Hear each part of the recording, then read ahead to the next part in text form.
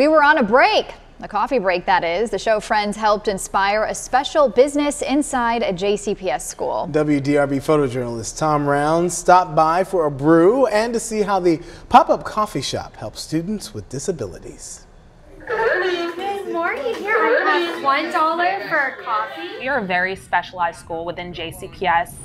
Thank you. You're welcome, buddy. We serve all students with moderate and severe disabilities at Churchill Park. One donut, please. We help our students with whatever is going to come after Churchill Park, whether it be supported employment, to do a job, if they want to volunteer after they graduate. If you're familiar with the show Friends, but they often attend Central Park, which is near Central Park.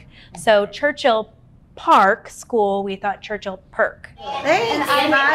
Churchill Park has partnered with Heine Brothers Coffee. We've also partnered with Insomnia Cookies. $1. And we've partnered with Krispy Kreme in the city.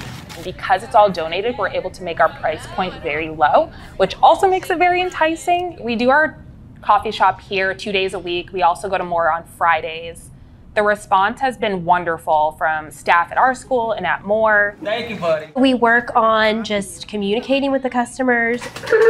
We have a cashier, so we work on the money skills. We didn't want to just put some last-minute coffee shop together. As you see, we created a logo. We make ourselves look very official because we want people to take our kids serious. It's just been great for relationship building and a really social job for a lot of our very social kids. We're showing that our kids with the most complex needs, they can do the jobs too.